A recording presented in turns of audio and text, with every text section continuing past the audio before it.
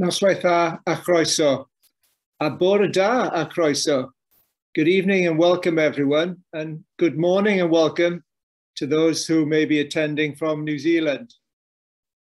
So on behalf of Wales Gene Park and Cardiff University, it's my enormous pleasure to be able to introduce Professor Matthew Cobb to you this evening.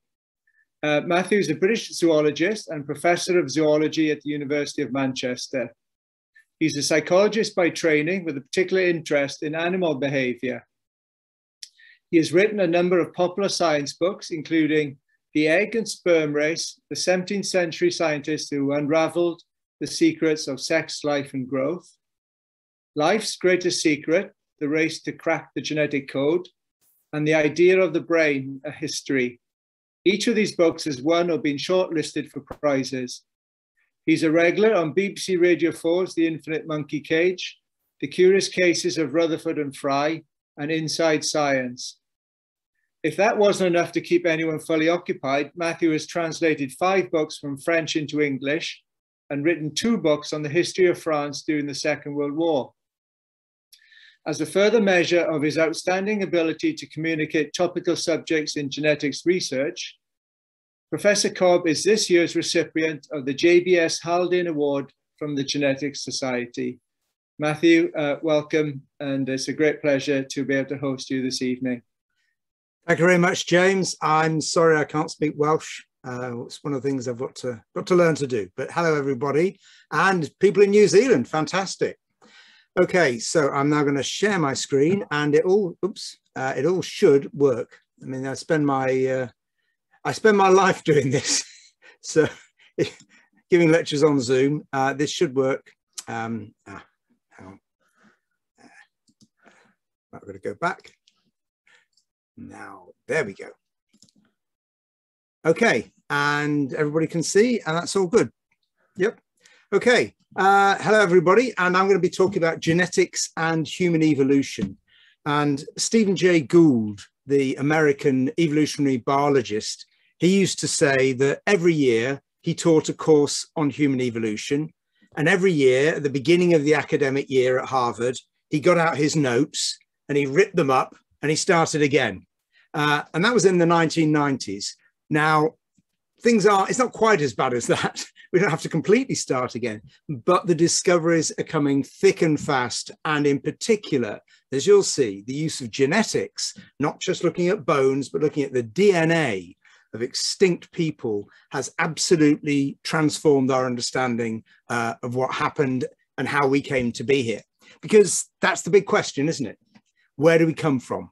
Where do humans come from? And for very many years, over 100 years, it was assumed that there was what was called multi-regional human evolution, that we slowly emerged in populations of apes all over the world, kind of more or less simultaneously. And this was the only explanation that people could find of the fact that we're distributed all over the planet and have been there for a very long time.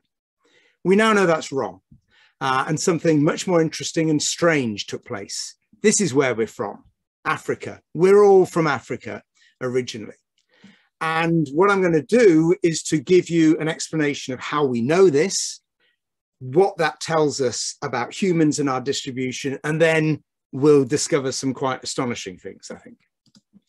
So we're all Africans. We can take the DNA from everybody on the planet today, and statistical tests show that our DNA all goes back to an African population from around about 70 or 80,000 years ago.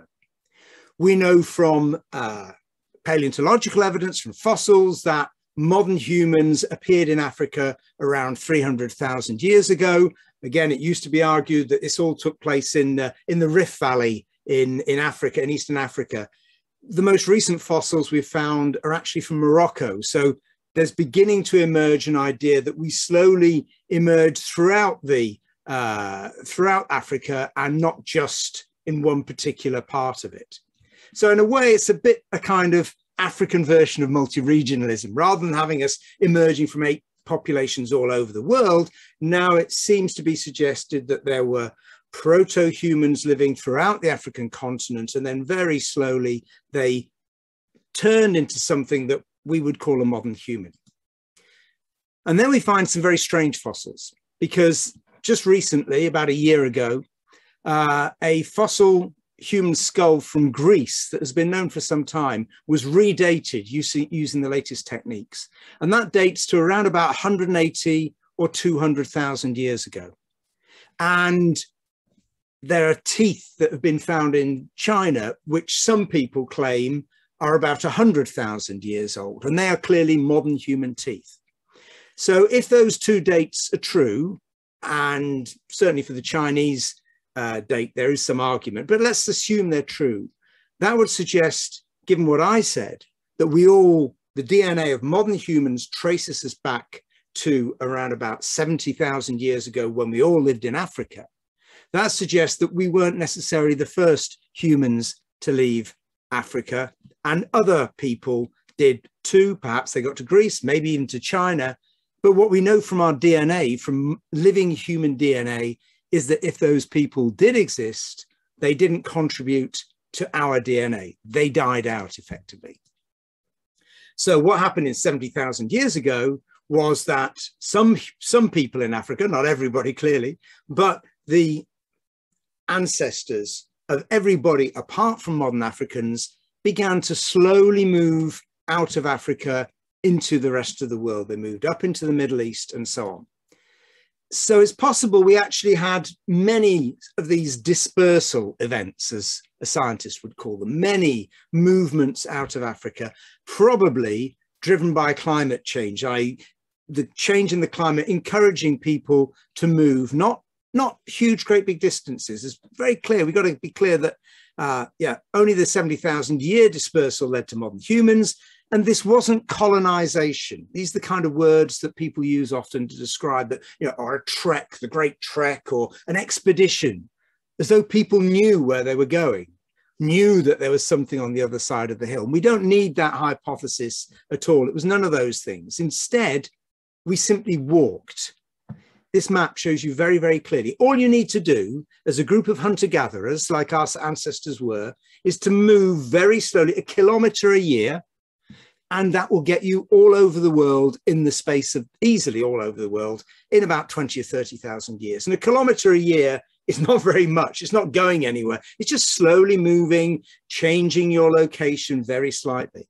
And we can see here, this emergence throughout Africa, and then up, these are our ancestors, up around about 100,000 years ago into the Middle East. There's clear evidence of human population, human occupation in the Middle East, and then up into Europe, and then slowly through Asia. And then we did two things. We finally went into what's called Sahel, which is another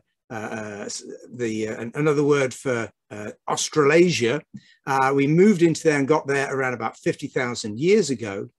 And there's a lot of argument about how we populated the Americas. So until very recently, it's been argued that we basically, either we walked across the Bering Straits, or maybe we got boats and then went down a coastal route from around about 15,000 years ago in Alaska. And then the earliest precisely dated archaeological remains in the Americas are from about 12,000 years ago. But this summer, you may have noticed, there was an astonishing discovery of teenage footprints in fossilized mud in New Mexico from about 20,000 years ago. So either these people, it's not clear these people persisted between these gaps between 12,000 and 20,000 years ago. Maybe these people died out. Maybe they didn't leave any ancestors, any descendants. We're not clear how they got there. It's possible that they actually may have gone across the Pacific, because we know that we populated the Pacific with, and these were people who were trying to get somewhere, incredibly brave sailors who would navigate across the seas in their dugout canoes, knowing that there was something beyond the horizon. There was land beyond the horizon, because the currents were, say, bringing driftwood.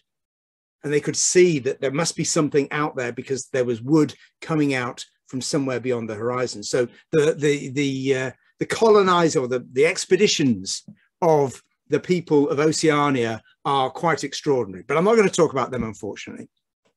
So you can see from this map that we don't need, apart from to get to distant ocean islands, we don't need great expeditions. We can just walk to places. And that, I think, is absolutely fundamental. We can see this amazingly in our genetics. And I think this is one of my favorite graphs in the whole of biology. Biology in general doesn't do straight lines. Physics does straight lines. Biology only does straight lines when it's talking about something that's about physics. But in this case, we've got genetics and we've got a lovely straight line which we've drawn onto it. So what this shows is what's called heterozygosity. Just think of it about the amount of genetic variability in various indigenous populations. So they're not looking at people like me who's all mixed up with lots of different groups, but indigenous populations or people who've been living a very long time in these various areas. So you can see we've got Africa up here, and this along here, we've got the distance, the walking distance from East Africa. And you can see that the African populations have the highest genetic variability.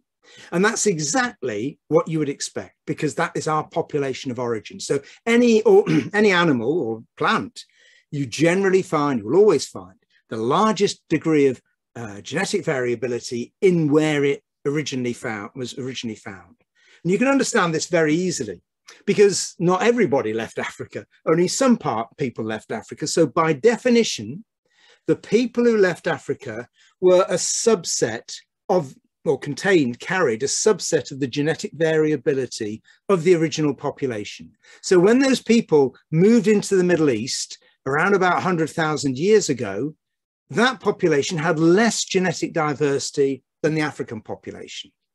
And then a subset of that group moved up into Europe. And by definition, they too had a subset. And the same with the Central Asia. And from Central Asia, they went on to East Asia. And with each of these steps, as we move across the planet, we're reducing variability. And we find that the lowest genetic variability, the lowest genetic variability you find here are from people from the very southern part of South America, because that's pretty much, apart from New Zealand, the last part of the world that we reached. So this tells us two things. It confirms our status as an animal and as a classic animal that has the highest genetic variability in our ancestral population, and proves that we're all Africans. And it's a fantastic graph. But there are other ways of looking at DNA. You can also look at the total genetic variation in a genome. And this figure from 2011 is still quite extraordinary. What they did was to sequence completely 6 humans, 2 from Africa, 2 from Europe, and 2 from Asia. And they used some complicated population genetics using, you've got to remember, this gives you, each genome gives you 3 billion data points, because you've got 3 billion base pairs in your DNA. So you can compare each of these 3 billion points. So even if you've only got 6 individuals, that still gives you an amazingly rich set of data. And you can use population genetics, which is some fancy maths, to work out how many individuals produced the variability we now see. And what this suggests is that what's called the effective population size, and that means simply the number of breeding individuals, so not counting children and not counting old people, at various points in the past. This is the effective population size on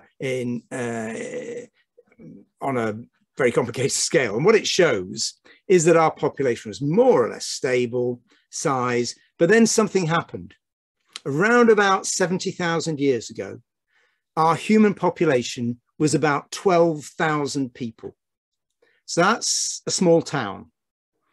And now those people are scattered all across Africa, from Morocco in the north to the far south of South Africa. Across a whole continent, you've got the population of a small town. Now, clearly they would be grouped together in little bands of a couple of dozen, and they were interbreeding. But even so, it wouldn't have taken much. It wouldn't have taken much at all for that whole population to just crash and die and for us not to be here. So if you hear anybody saying that, you know, we're destined in some way to dominate the planet, quite the opposite. We were very, very lucky. The cause of this bottleneck, as it's called, this reduction in variability, isn't known. There's been speculation it's linked to the various climatic events, such as a volcano that blew up in the East Indies around that time and will have almost certainly altered the planet's atmosphere. But that seems not to be the case. We're not quite sure what happened to cause this bottleneck. But what we can say is we were very, very lucky to dodge that bullet. If you had a population of animals with only 12,000 individuals scattered across a whole continent, you'd be very, very concerned. Now, this coincidence between the bottleneck and the movement out of Africa by some populations is quite enticing. It does suggest, but doesn't demonstrate, that there may have been changes in climate, perhaps caused by volcanic explosions or other events that led to a small group of humans moving out of Africa and beginning their journey across the world. So climate change, just as it does now, determine our future. It may well have played a key role in our future back then. Now, what we found when we gradually emerged out of Africa were two things. Well, the world was already full of smart apes. There were loads of very clever apes living around the planet, in particular, not in the New World, so not in the Americas, but everywhere else. There were apes that weren't our ancestors, they were our relatives. And their presence, their fossils, had already led, as I said, people to imagine this multi-regional hypothesis. But we emerged into that world, we walked into it. But there weren't only these smart apes, there were other humans. And I'm not talking about those lineages that got to Greece or to China. I'm talking about completely different people altogether. Let's talk first about Neanderthals. So this is a skull from and this is one of the original, I think it's the original Neanderthal skull. And Neanderthal just means the Neander valleys. This was found in Germany in the middle of the 19th century and excited many people, including Darwin, as a proof of humanity's evolution.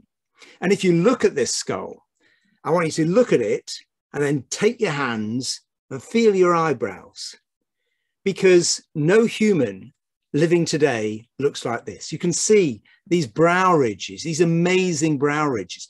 Even more astonishing, you might imagine, okay, well, these are really thick, heavy bits of bone useful for bashing each other. Not at all. These are hollow. So the function, if any, of these brow ridges is completely unknown. But this was Homo neanderthalensis, which was found, man of the Neanderthal Valley, which was found in the middle of the 19th century. And they lived in Europe and up into Asia from about 400,000 years ago to about 30,000 years ago. And they overlapped with us in various places for up to 7,000 years. And these are not our ancestors, okay? They didn't, they're not our direct ancestors. And you can see the difference between their face and ours. This is the skull of a Cro-Magnon human, so basically one of us. And this is a Neanderthal with this much longer face, much deeper muzzly face, and these big, thick brow ridges. And we share a common ancestor, we think, maybe 800,000 years ago in Africa. And the Neanderthals, for reasons we don't know, they left Africa maybe 400,000 years ago. They did the same thing. They gradually moved up. They lived a long time in the Middle East. We can find lots and lots of their evidence of their encampments up here, and right up to where I am in Manchester. They lived up here at the edge of the ice. The ice cap came down, and the Neanderthals were very hardy and could survive in these very cold climates. Lived up here in Derbyshire, just down the road from me. There are items made by Neanderthals that we can find in caves. And this is the kind of image, and Neanderthal is often used as a way of describing somebody as particularly being brutish and unsophisticated and all the rest of it. Amazingly, we don't actually share this view anymore. This is one equally fictitious, but much more likely reconstruction of a Neanderthal. It's one of the Neanderthals who lived in the caves in Gibraltar, because the last place we find fossils from is Gibraltar. And Gibraltar, when the Neanderthals lived there at the time of the Ice Age, it wouldn't have been a rock right next to the sea. It would have been a tall mountain overlooking a plain, because much of the Mediterranean was land. The sea levels were much lower, and you would have been able to look over a glorious plain with astonishing animals that you could go out and hunt. So this representation of the Neanderthal, I mean, it's gratuitous in that we don't know anything about face paints, but many modern or current indigenous peoples paint their faces, and lots of young people have tattoos all over their body. So why not? The ochre, this red color on his scalp, that is not, we know they used ochre. We don't know they used it to color their bodies, but again, there's no reason to think they didn't. These bird feathers, now they are not gratuitous. They are found, lots and lots of crow feathers are found in the Neanderthal caves. And they're often called the people of the crow because they were interested in them. We don't know why. They weren't eating them. They were using the feathers for something. And similarly, these long fish bones for these rather fancy ear piercings, they've been found in the caves too. And you can put them together, and this makes a completely different image of a brutish, stupid individual. This Tom Bjorklund is a paleo artist. He draws extinct landscapes and individuals. And this fantastic drawing he's done of a Neanderthal carrying his daughter on his back. We know they lived in family groups. We found the genomes of 14 Neanderthals from a cave in the Altai Mountains. And they show, for example, a father. We found the bones of a father and a tooth, a milk tooth from a girl who will have lost it around about the age of 14. So we know they lived in family groups. Furthermore, it appears that the males tended to stay in their groups and the females may have moved between them, perhaps like happens in many indigenous people today. They used animal hides. So this Neanderthal skull, look at his teeth. They're all worn down. He's been using his front teeth as a third hand. So he's been holding on to part of the animal hide, and he's been cutting it, use it with his other hands, holding it, and then using the other hand to scrape away. So this, again, using your mouth as a third hand is a very common technique, and it's caused terrible damage to his teeth. They dived for shells. In some of the Neanderthal encampments, we find shells that can only be found quite deep in the water, several meters down. They must have dived down to get them. They made string. This is the earliest string that's ever been made. It was made by Neanderthals about 50,000 years ago. They made jewelry. These jewels used to be, these necklaces used to be thought, oh, well, they got them from humans. This isn't the case. These are items that were found in places and times that there were only Neanderthals. We weren't there. And so you can see these shells have been pierced and they've had ochre, red coloration put on them. Here we've got a tooth necklace. So these are teeth from an animal which have then had holes, tiny little holes bored in them. So to do that, you need to have something, a drill. Now that drill, you can't make it out of metal. Nobody can make metal, but you can make it out of stone or out of another bone. But again, that requires remarkable precision, a really richly developed culture. They made cave art. This was, people kept on saying, yeah, but the Neanderthals, they did all that, but they never made cave art. Well, here in those Gibraltar caves, they have found these marks, which, okay, it's not Lascaux, the great astonishing caves in France from about 20,000 years ago, but it is clearly an object that has been created by somebody. And this has been dated to about 65,000 years ago because of the calcite, these rock stone that is on top of it. And these tiny little bits that are on top of the colors, you can extract that, do some complicated chemistry, and then date it. 65,000 years ago, these marks were made, at least. That's when the stuff on top of it was laid down. So they may be older, and that is long before there were any humans in those caves in Gibraltar. They buried their dead. There's been a lot of argument about this. This individual, people have found lots and lots of pollen in this grave. And some people said, oh, well, there must have been a load of I don't know, poppy flowers outside the place where this person was laid to rest, or maybe they just fell over and died, and the poppy flowers all blew in, and the pollen blew in, and that's why there's lots of pollen in there. Simplest explanation is that the Neanderthals buried their dead and flowers were laid around this individual. And this is a fantastic reconstruction. We haven't yet found any Neanderthal clothes, but given their ability to use animal hides, given their ability to make those necklaces, given their ability to make string, there's no reason to say they wouldn't have been wearing clothes, because I can tell you it gets pretty nippy up here in Manchester without an ice age. And if you're living in Manchester, going out and hunting stuff, you know, 60 odd thousand years ago, time of the ice age, you would most definitely have needed clothes. So the question then comes, if we put them in modern clothing, what would they look like? Well, this chap here, I've got a few mates who look like this. They would look just like us. So what happened to the Neanderthals? Well, we don't know why they disappeared. This is the last place they would have been, Gibraltar, as I said. Then there would have been no sea. It would have been, well, it would have been much, much lower. Dozens and dozens of meters lower, and all this would have been land.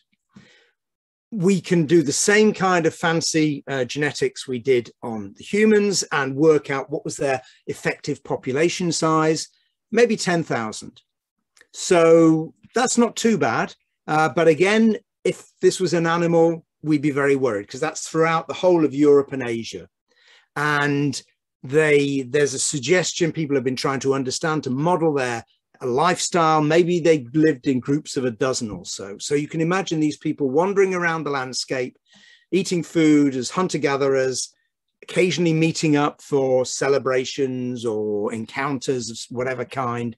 But these are very, very small populations. But you can see they clearly had culture. But the truth is, of course, they didn't disappear. Well, they did in one sense. We don't find any Neanderthal bones after about 30,000 years ago. But in 2010, an extraordinary feat that I think most of us thought was complete science fiction, a group of researchers based in Germany were able to sequence the Neanderthal genome. So they got bones from very dry, cold conditions, and they were able to extract DNA from those bones that they could then stitch together to show the Neanderthal genome. And what this proved, to everybody's astonishment, I mean, first you had the extraordinary technical feat of just doing this, but then it revealed immediately, when they compared the Neanderthal genome with ours, that non-Africans clearly bred with Neanderthals, because people like me have around about 3 or 4% of our DNA has come from the Neanderthals. And there's only one way you can get that DNA, and that's by mating. Let's just put it that way, by mating with the Neanderthals. And so this suggests very strongly that, depending on your definition of species, if you're a biologist like me, you tend to use a biological definition. Species are groups of organisms that that do not interbreed. Clearly, we interbred and we had fertile hybrids because, you know, I'm here now and part of my DNA shows that. So around about 3% of non-African DNA is Neanderthal. There's been a lot of discussion about whether we can see any Neanderthal DNA in African DNA from indigenous people in Africa. And I think most people now agree there's a tiny amount. So what will have happened is some of the people who went up into the Middle East, met the Neanderthals, mated with them, produced hybrid offspring.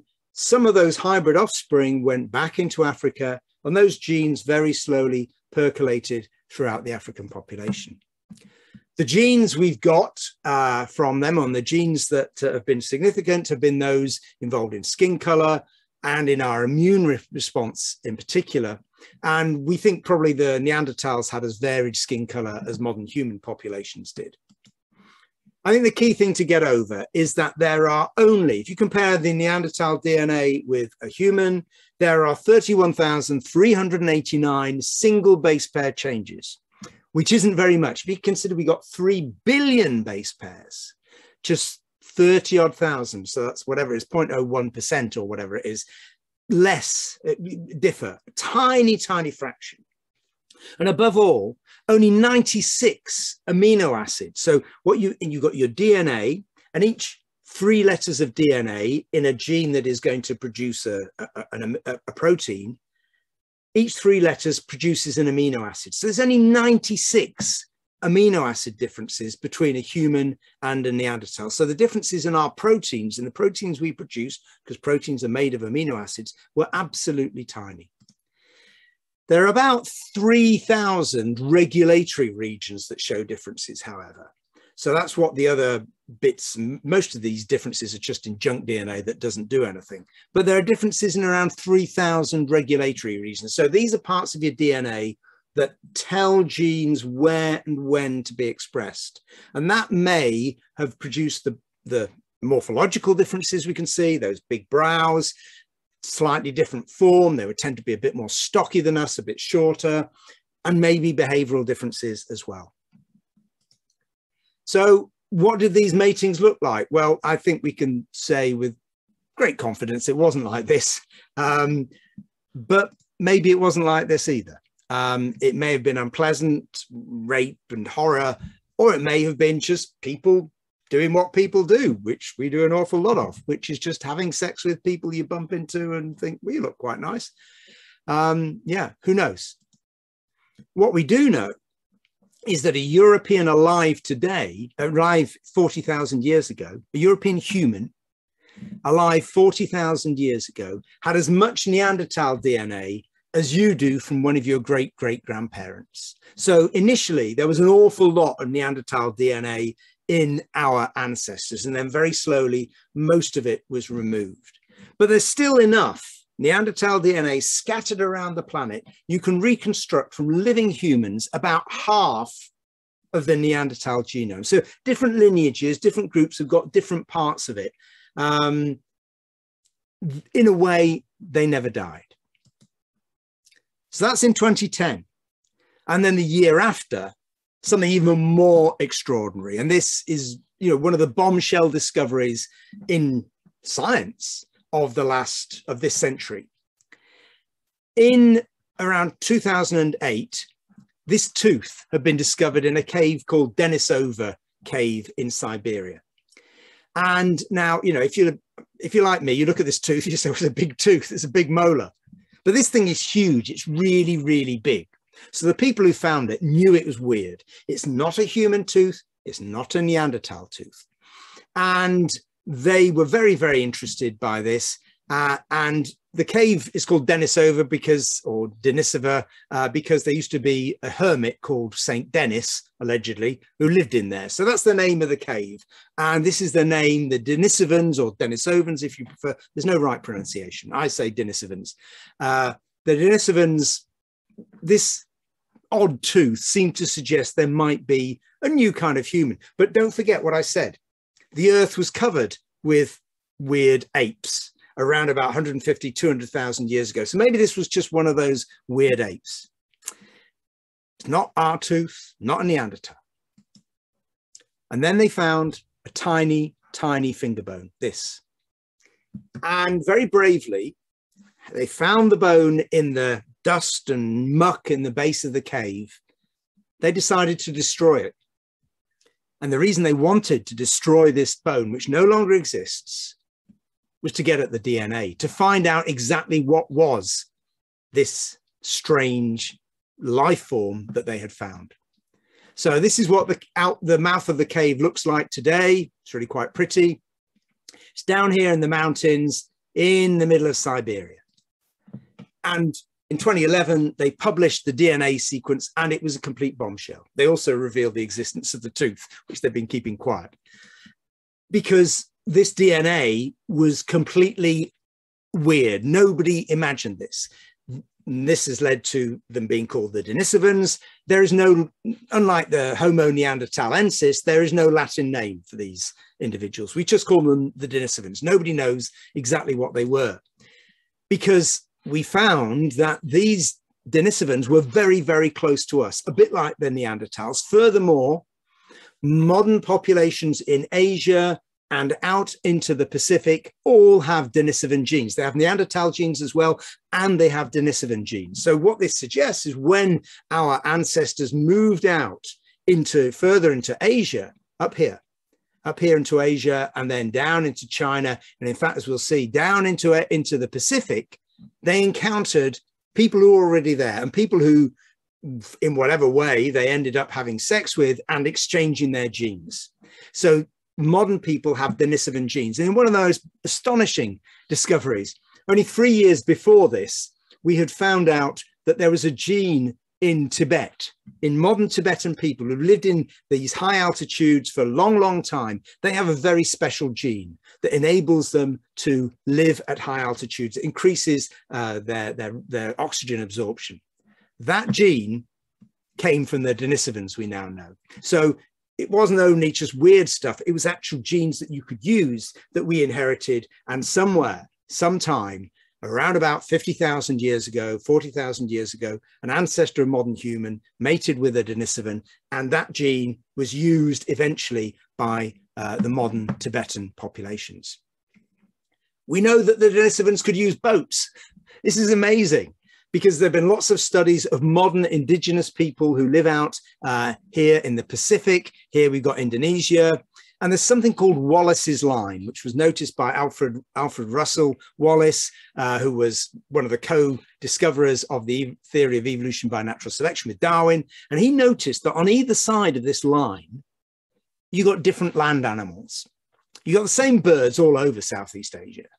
But if you looked at the land animals, you got one set of animals here and another set of animals here. And Wallace couldn't really figure out what was going on. We know that this line is in fact the areas of sea that never became dry.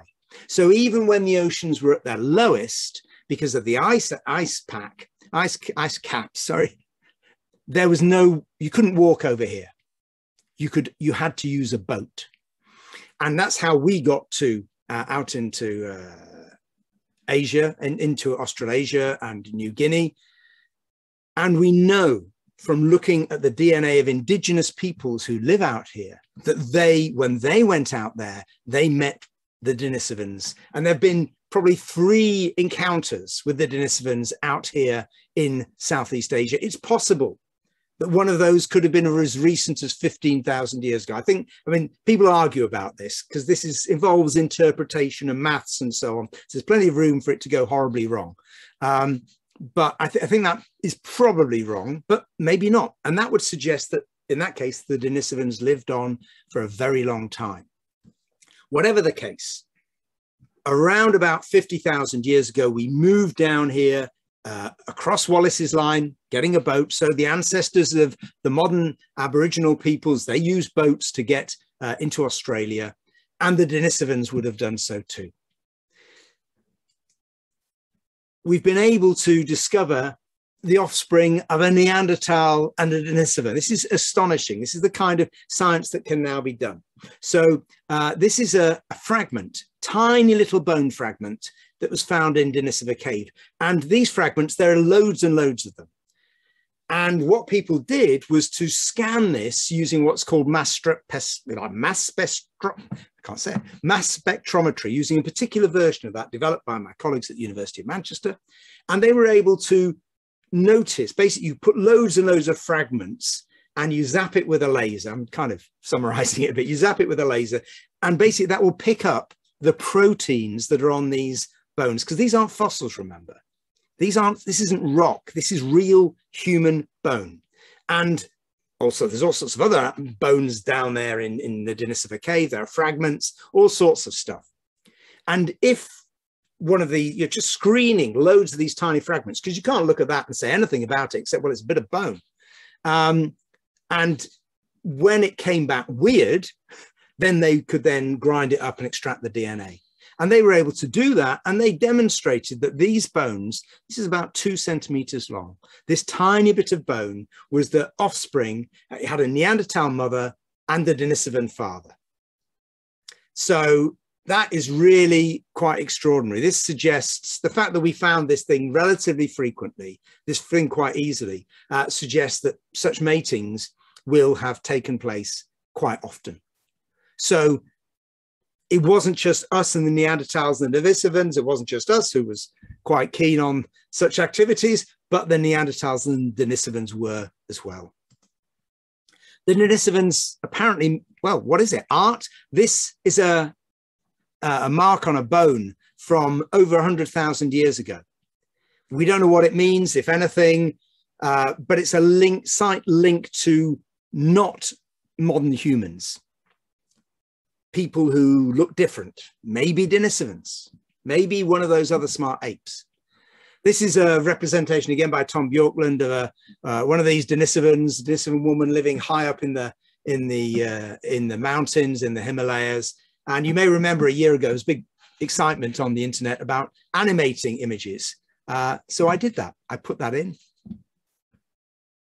There she is, looking back at us. 50, 60,000 years ago. Now, maybe one of the striking things is we don't have any Denisovan skulls, or maybe we do. This was found this summer, or rather it was dated finally this summer. This strange skeleton, look at that. And these brows are even bigger than that on a Neanderthal. The brain case is about the same size as ours, perhaps a little bit bigger. The face is nice and flat like ours, but those brow ridges, that's weird. This skull was found in China in a well and has now been dated to around about 100 between, I mean, look at the dates, they're pretty big, 138,000 to 300,000 years old. So this is clearly not a human. We don't know what it is. The people who found it have given it a particular binomial, Homo longi. I'm not sure many people are terribly happy about that. It could easily be a Denisovan, and, you know, completely gratuitous chatter, including from people like me. I'm not a human paleontologist. I'm convinced this is a Denisovan, but I don't know. We can even, and this is some of the work that I've been doing, and I'm going to start to finish up now. We can even understand how the Neanderthals and the Denisovans smell, their sense of smell. There's one particular odor called androstenone, and we all differ in our ability to smell it. And our ability, that means whether we think it's nasty or nice, depends on two parts of a particular protein that we have a gene for. And this is a receptor protein that is expressed high up in the lower part of our brain, and our nose, our olfactory receptors that dangle down through the base of our skull. And we have proteins on that enable us to smell. And single base pair changes, a C to a T and a T to a C, mean that this either smells nasty or nice. So we can go and look at that gene in the Neanderthal and Denisovan genomes, because they're the same as us. They've got the same olfactory receptor genes, and they would have thought it smelled disgusting as well. I think it smells quite nice, but lots of people think it smells absolutely foul. Together with my colleagues in America, we've also now expanded this study and looked at a range of these olfactory receptors that have got a very narrow range. We know pretty much how they respond. And we can say that Denisovans were particularly sensitive to smells associated with honey. So maybe that was an important part of their ecology. Maybe they went and raided beehives and they really liked honey. And the Neanderthals were much more sensitive to sulfurous smells. So maybe they liked the smell of farts, or maybe they hated it. We can't tell which way it went, but we just know that the proteins that their genes produced were much more sensitive than a modern day humans. But it's not all about DNA. There are also these other bones that we found. This is Homo floresiensis, found on the island of Flores, which is out there, out in Southeast Asia, in one of those islands around near the Wallace's Line. And this immediately became called the Hobbit for obvious reasons. This is a modern human. This is the skeleton of Homo floresiensis. We haven't yet got any DNA from the hobbits, because they are, unlike the Neanderthal remains, they've all been found in humid, warm caves. And there's nothing better for destroying DNA than warm, wet environments in which bacteria can just gobble it up. So for the moment, we haven't found any. But people have been very clever. They've looked at the DNA of people out in Southeast Asia, and we can see the events, these interactions with Denisovans. But there's nothing else weird. There's no big interaction, there's no big bit of DNA that looks strange. So this suggests that maybe we didn't mate with the Homo floresiensis, but it's not a proof. We'll have to, if we get DNA, then we'll know. And this is the cave out in Flores, huge, great big place, where the hobbits were living. So this is the modern picture, because we now know from looking at DNA that although there's no big introgression in Asian populations, modern Asian populations, they did interbreed with other forms, not just the Denisovans, but maybe other forms as well. So you can see the Neanderthals are mating with the Denisovans and vice versa. The Denisovans are mating with us. And there is also unknown contribution. And this is absolutely fascinating, that in modern African populations, after my ancestors left, there were still things in Africa. Humans, yes, they must have been, because they left DNA. We don't know what they were, but there is unknown DNA. Modern Africans have a unique DNA signature. Something happened after my ancestors left 70,000 years ago to leave an imprint in their DNA. So that means there are unknown fossils out there in Africa. If we can find them, we can predict from this that there must be something out there. Just as when we found the Denisovan DNA, we said, well, there's obviously going to be something very strange out there. And maybe we found it with that Dragon Man skull. This is another way of understanding human evolution, because this way is really, really complicated. And there's a lot we don't know. So I think this is the thing to cover, to remember. Homo sapiens, chimps, common ancestor to them. And then, God, it was really complicated. We had a good time. So what makes us human then, in this case? Well, cooperation and how we run our societies. And we shared that, as we can see, with the organization of the Neanderthal societies. So we share, I mean, we and Neanderthals are all the same species, and Denisovans, I would argue. But we also art, we share with, at least with the Neanderthals and probably with the Denisovans as well. And that art can be symbolic or functional, or maybe it's just art. I'll just show you some examples of our art.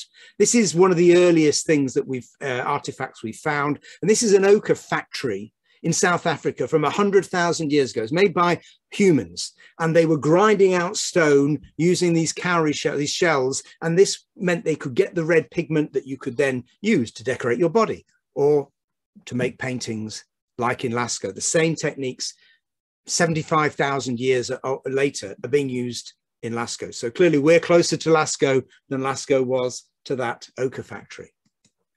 Other examples of human art on rocks, in caves, extraordinary examples from France. And this from Spain appears to be a woman climbing up into a tree and raiding a bee's nest. And here are the bees buzzing around, very cross, trying to stop the woman from raiding the beehive. But we seem to have taken this with us. So this is, again, quite amazing. As soon as we got to Indonesia, about 40,000 years ago, this cave has been found. And these handprints, which we did everywhere. As soon as we went somewhere, we are making these handprints, ground up ochre, blowing it ochre with spittle through onto your hands, leaving your mark, these negative hand marks. They're found all over the planet. People did it. And it's not simply we were here. These things are found in very deep, and these aren't caves we're living in. These are caves we've gone into for some reason. There's some significance that we are given. We can't know what it is, but there's an importance to going into a cave, deep into a cave, and leaving a mark, showing and perhaps talking with the people on the other side of the rocks. These drawings found on Stone Age rocks, engravings that you can only see if you put soil, colored soil into them, because they're there, or if hold them at a particular light.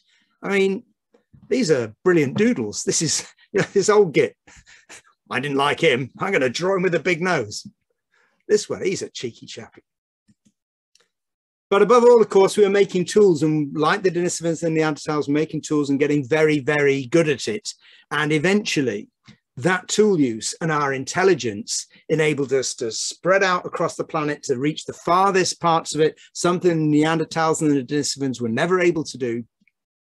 And when we got there, whether it's a coincidence or not, the megafauna, as they're called, the big animals, all disappear. When we get to a part of the world, the big animals go, and the mammoths go, and the Neanderthals would have eaten mammoth, would have taken them down, but we were so good at it that people out in Siberia made their caves out of the bones of the mammoth. And eventually, whether it was directly caused by us or caused by what's called fragmented populations, changes to the climate, natural changes leading to smaller and smaller populations, eventually the mammoths all disappear. But just remember, the last mammoths ever disappeared at the time that the pyramids were being built, because the last mammoths weren't as big as this. They weren't mammoth. They were reduced in size. They had island dwarfism, which often happens. And maybe that explains what happened to the Hobbit too. Species that live on islands often get very small. And the last mammoths lived about 4,500 years ago on Wrangel Island, which is off the Alaskan coast. But above all, as we went and as we multiplied and as we used our intelligence, we wrought havoc on the ecosystem. What we're doing now is an amplification of what we have done throughout our lives. So what are the implications of all this? Well, evolution is messy and it's complicated, and there's no straight line leading to us, and we're not inevitable. There's nothing inevitable about our survival, about our getting through that bottleneck 70,000 years ago when there was only 12,000 of us. There was nothing inevitable about that. We were very, very lucky. There are more fossils to be found in Africa and elsewhere. So we know where to look. We're going to find amazing new fossils. There's more DNA to be found, because ancient DNA has changed the way we view ourselves and our close relatives, the Neanderthals, and it's even enabled us to discover the Denisovans that nobody had any idea existed. There's no suggestion that that lineage was there until we could crush up that tiny little finger bone and show that the Denisovans. In fact, it came from a girl who was about 9, sadly died. That Denisovan girl, we know it was a girl from the DNA. We know she was about 9 from its size and the size of the hand bone. But it's changed our view. Ancient view has transformed everything. It's one of the most exciting areas of science. I hope I've given you some idea of that. And you've been able to see that some of the things I've talked about have just been found out this year. Others of them just last year. It's all happened really in the last 10 years since the discovery of the Neanderthal genome. And above all, our current, and I would argue temporary success, oops, the word success has gone, depended not so much on spreading around the world, but above all on the agricultural revolution, which began around about 10,000 years ago, not only in what's called the Fertile Crescent of the Middle East, so modern day Iraq, Iran, Israel, Palestine, and so on, but also occurred simultaneously, more or less, in China or in East Asia, and also in the Americas. Humans began to settle, began to develop agriculture, to tame animals and plants. That leads to settlements, to the beginning of class society, to lots of new diseases. So if you're interested in medicine, that's also key, because you keep people together in little villages, small towns, you start to get lots of interesting new diseases. And once you've done that, you alter the environment around you. You change, there's no going back. We can't go back to a hunter-gatherer existence. And that leads eventually to the astonishing and alarming changes we have around us today. So if you want to know more, Svante Pääbo is the man who almost single-handedly pioneered all this, because he's the man who had the obsession about this crazy idea of extracting Neanderthal DNA. Becky Ragg-Sykes has written this very poetic book about Neanderthal life. She's a paleoanthropologist. And my good friend Adam Rutherford, the geneticist, has written a brief history of everyone who ever lived, which tells you that story and what came afterwards and how we're all related. And with that, I'm going to finish. I've gone a little bit over time. I hope that hasn't been boring. Nobody's gone to sleep. And yeah, I'm happy to take questions.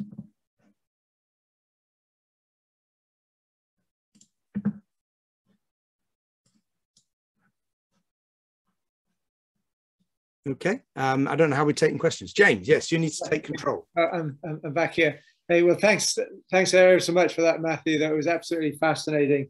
You really managed to convey the excitement of what's happening in this field at this moment. Beautifully delivered as well. So Many thanks. We're just waiting for people to kindly place their questions in the Q&A that I can pick up and pass on to Matthew. But Matthew, maybe I could just ask you if you could just describe to us some of the technical challenges that must exist to demonstrate that when you find one of these bone fragments from a Denisovan or from a Neanderthal, how you prove that has been contaminated with DNA from those who've discovered those bones. Right. Well, I've got a confession to make. In I think it's 1996. So science labs often have what are called journal clubs. So a new paper comes out, often from it's from a rival. A new paper comes out, a scientific paper comes out that you work on, an area you work on. You sit around and you discuss it and you rip it apart because you're savage. You're generally jealous that you didn't do it. In 1996, Svante Pääbo, who had previously tried to extract DNA from Egyptian mummies, so whatever that is, 3,000 years ago, 5,000 years ago, he suddenly published this paper in which he claimed he had isolated what's called mitochondrial DNA from a Neanderthal bone. And the mitochondria are tiny little structures we all have in our cells, and they're inherited from mother to child. They're inherited via the maternal line, and it's a bit of a weird kind of DNA that basically the mitochondria is the powerhouse of the cell. That's what enables us to be multicellular. All multicellular organisms have them. And he said, we've extracted mitochondrial DNA from a Neanderthal bone. And we sat around in the lab and we laughed. We said, this is rubbish. This is a contamination. You cannot get DNA from 50,000 years ago. It's all been eaten by bacteria. How wrong we were. So, but our suspicions were not justified, but that goes to the heart of your question. You have to be incredibly careful. So ancient DNA labs use very stringent safety protocols. Everybody's in kind of full gear to protect them from being any contamination. They're you have to be very, very careful. You do lots of control experiments to show that what you have is indeed from this particular sample, and you're going to drill into it. You're not going to get stuff from the outside. That's why they had to destroy the poor old Denisovan girl's finger bone, because they needed to get at the DNA inside, not just from the outside where it would clearly be contaminated. But with great difficulty is the answer, James. Yeah. So picking up some of the questions then, where does Homo erectus fit into this story, please? Well, we don't know. And part of the problem, and that's why the figure I showed you with the blurry bit saying unknown relationships, and that's by Chris Stringer. And Chris Stringer is at the Natural History Museum in London. And he really knows about this. I mean, this is just, I just teach this stuff. I don't do, apart from the stuff on smell, which is, genetics, I don't work on bones. So let's be very clear. I have to bow to the knowledge of other people. But Homo erectus is going to appear as one of those smart apes that is everywhere. And the Homo business says that the lumps we can see its shape of its skull and its anatomy suggest that it is part of our lineage, whether it's a direct ancestor or it's some kind of cousin, we're not sure. There are people who speculate that some of the weird DNA we can see, either from Africa or out in East Asia, may be Homo erectus, because there were Homo erectus living out there maybe 150,000 years ago, perhaps more recently. You can tell that from the age of the bones. They may have mated with the Denisovans. Yeah, it's hard to tell. I think the names of these species or these groups, these types, is people are becoming a bit less confident in them, and the paleontologists like them because they've identified a fossil. I think geneticists are a bit more wary because we can see genes being swapped about, and that normally happens within a species. Great, thank you. I think you've alluded to it, but do you suspect that there are other lost populations in modern human ancestry? Well, yeah, I mean, there may be other Denisovan kind of, fossils lurking there, which we can then extract DNA from, which we've no idea from. And this might account for some of the odd DNA we can see. Or you might have an earlier dispersal from Africa which lived in Europe and Middle East and Asia for long enough to have become what's called isolated. So they couldn't mate, they couldn't exchange genes, and they may have not left any trace because, as I said, until very recently, we had virtually nothing from the Denisovans except this DNA in them and in us. And that's what made people so convinced it was real. If they just found the tooth, I think there would have just been huge arguments about, well, is it, or, you know, because scientists, and with due respect to paleontologists, in particular paleontologists, like arguing, partly because they got very little data to go on. They have one tooth, you know, how you fit it in would be hard. So it's quite possible, I think, that there are other such fossils, other parts of our lineage. I think the DNA is strongly suggesting that there isn't going to be too much very weird. What we don't know is the interrelations between these individuals, these lineages rather, and also what the Denisovans in particular, what they look like. If they can get DNA from either the dragon man skull or from some other bone associated with that individual, and that turns out not to be Denisovan, then I think, yeah, that would be amazing. I mean, I think a lot of people are assuming that it is, but it may not be. We don't know. So yes, it's possible. There may be other lost populations that have contributed to our existence, or that we can see our close relatives and they may have left Africa, you know, 800,000 years ago, whatever. Thank you, Matthew.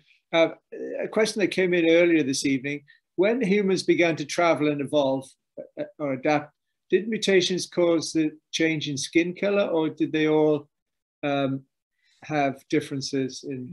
We don't know. Yeah. So, the best words in science. These are the key words in science. We do not know. And they're exciting because, one, that shows, hey, we don't know everything, but also implicit in those words is a challenge. How could you find out? So the part of the problem is that human skin color is very complicated in genetic terms. There are over 15 genes, major genes involved in it. So each gene is going to have a small effect. And you can see that if you get a black person and a white person, you get an intermediate. The child's skin color is intermediate between their parents. So that suggests there are lots of genes, each with a small effect.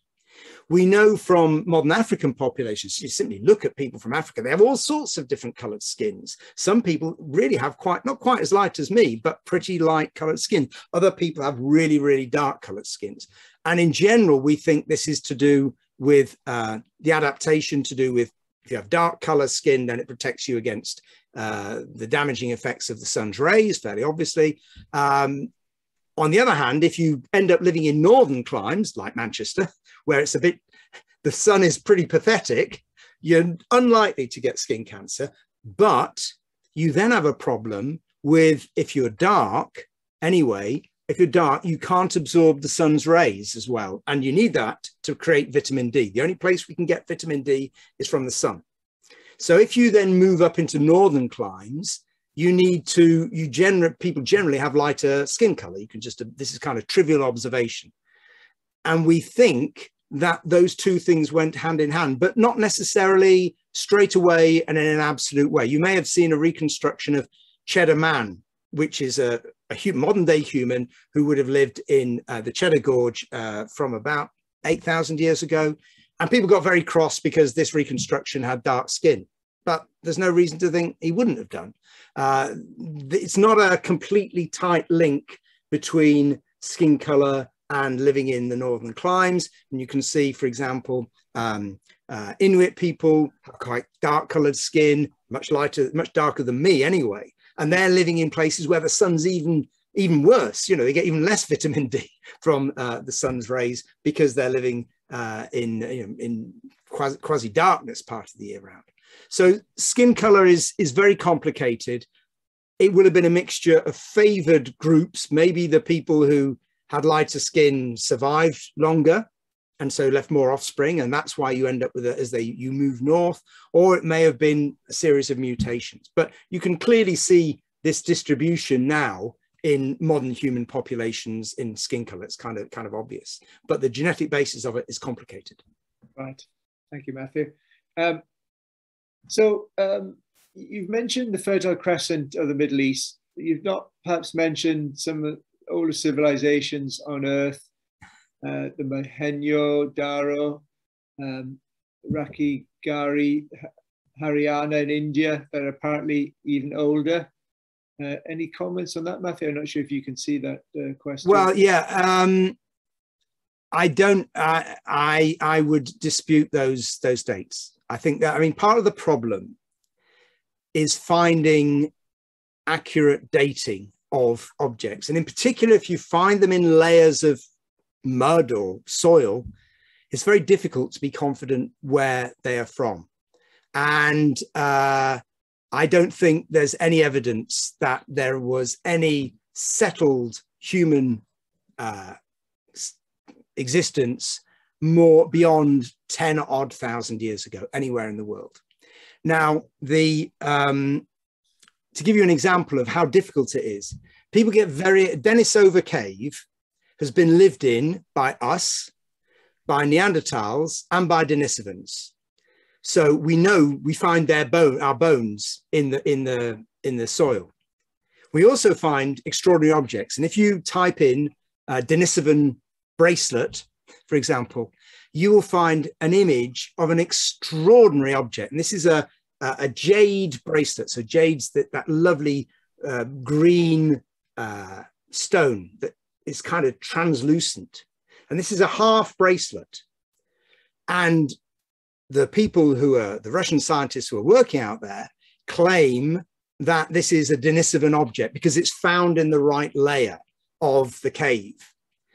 But there's no actual date associated with it. The dating of the layers is very hard and is disputed. And many archaeologists say, and paleontologists say, well, it would be very nice if it was, and maybe it is, but it's more likely that it's from much more recent, a Bronze Age artifact made by a human. On the other hand, let's just remember that there's been a lot of kind of humanocentric views. Remember what we thought about the Neanderthals. I think the only issue is that there is nothing like this anywhere else ever been found apart from in kind of Bronze Age cultures. So if it were a Denisovan object, then that would be absolutely mind-boggling. And they would have had a cultural advance on everybody else anywhere in the planet of about, 25,000 years more, 45,000 years. So part of the issue is the dating of these places. And there's also, you've got to be very careful because many peoples around the world have their own stories about how they got there. Indigenous peoples have their stories about how they got there. And India is a place where there is a lot of argument where archaeology, genealogy, and modern day politics mix up. And in particular, this has been a huge issue in North America. So we have indigenous DNA from peoples all over the world, but we have very little from the North American peoples because they are very suspicious of what these predominantly white scientists want to do with that DNA. And their stories about how long they have been there, for example, when the footprints, the teenager footprints were discovered in New Mexico this summer, loads of North American indigenous people said, yeah, well, we knew that. We knew we've always been here. Now, I think most scientists would say, well, you probably haven't always been there because you got there, it may have been longer than we originally thought, but you haven't always been there.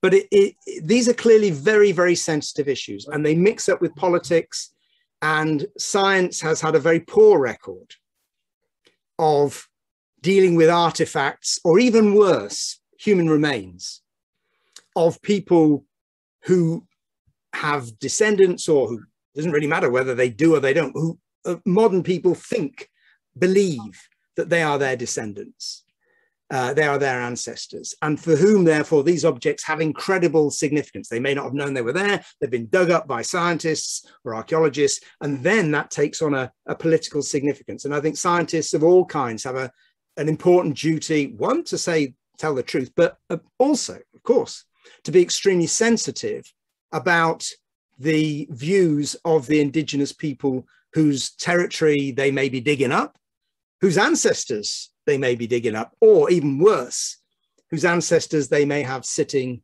in a museum.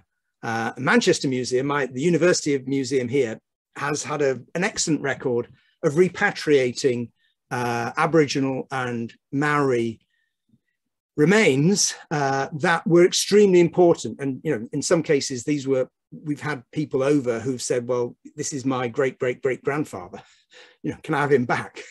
And we've said, yes, of course. And we've had very moving ceremonies. So to get back to the question, I think we need to be critical, but we also need to recognize both sensitive, but also recognize that sometimes these arguments are primarily driven by modern day politics. Yeah. That was a bit long, sorry, but Matthew, I am conscious of time, and well, I'm fine. I can carry on. I mean, I haven't got anything else going. It's up to you. I just maybe like to select out one more question for you. Okay, I'm sorry for the rest of you. I've gone on too long. Not at all. What do you think are the most likely next developments in human evolution? Well, if I knew that, I'd be planning next year's lecture already. I have no idea. I guess that we will eventually either identify the dragon man as being a Denisovan, or we will find more Denisovan skulls. They found a bit of a jawbone in Tibet, and that is almost certainly a Denisovan. And so we'll end up with a skull. But that portrait I showed you of the Denisovan, that's based on some astonishing work. They looked at the genome of it, because we don't have a skull that we can confidently identify. They looked at the genome of the Denisovan, They looked at what are called the regulatory regions, those bits that are amplifying DNA and changing how it's expressed, in particular in parts of the genome that are involved in the face.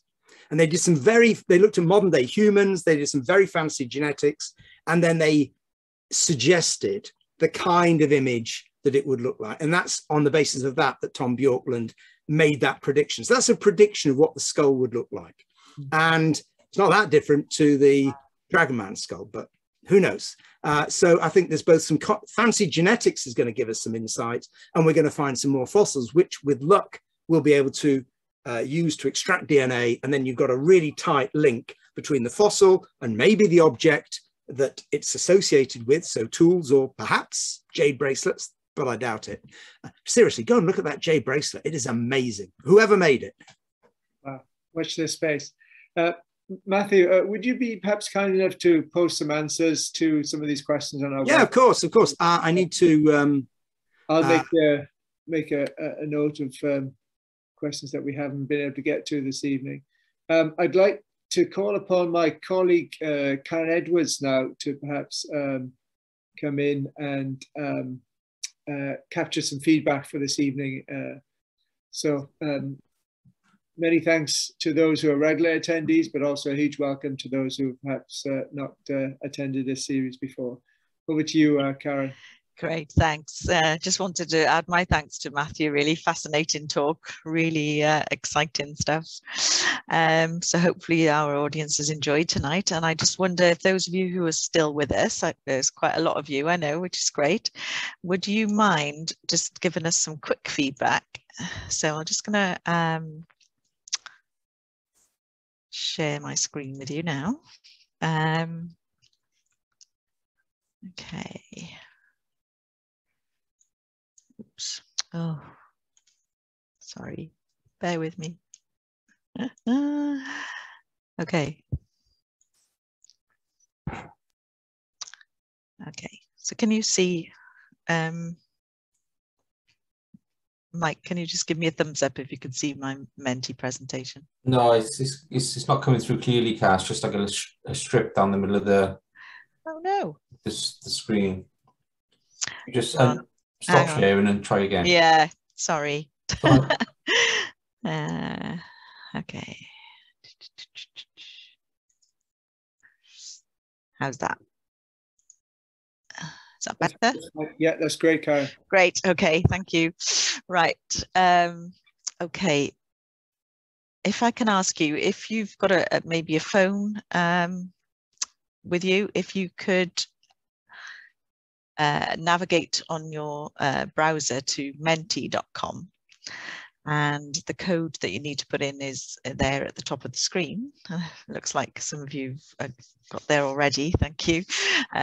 Those of you that have been to our lectures before will recognise the format here. So it would be really great if you could just let us know where you're joining from today. I'll just give a minute for people to catch up on the voting there.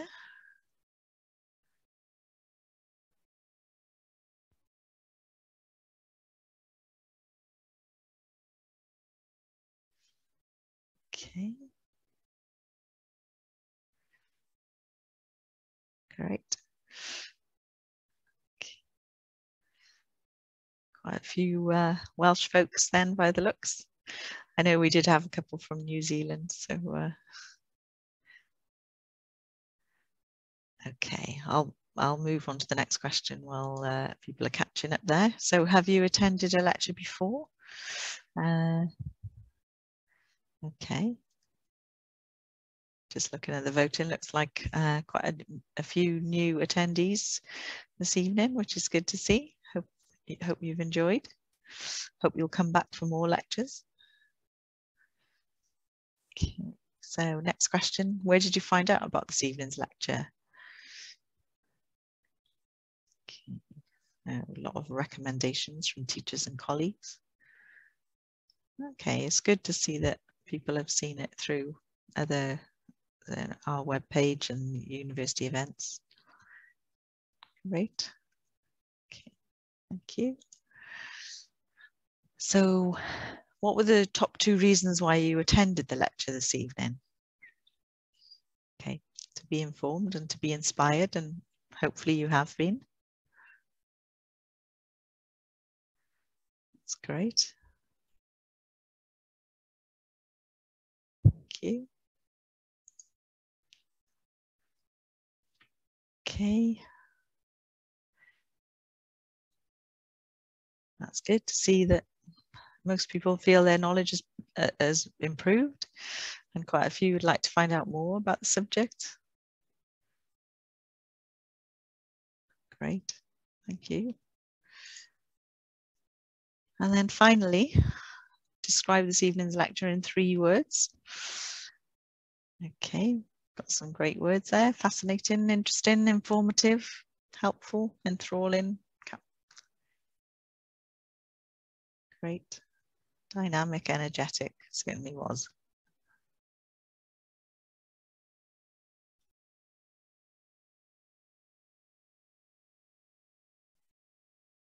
Fantastic, great. Thank you very much, everybody, for taking part and just giving us that feedback. It's really good to hear from you.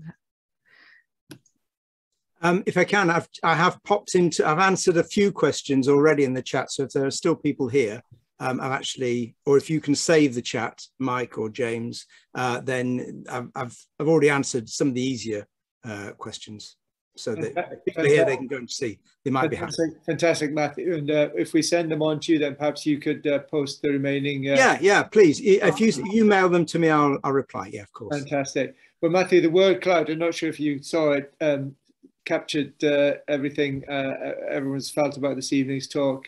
Informative, fascinating, inspiring, exciting. So it says it all, really.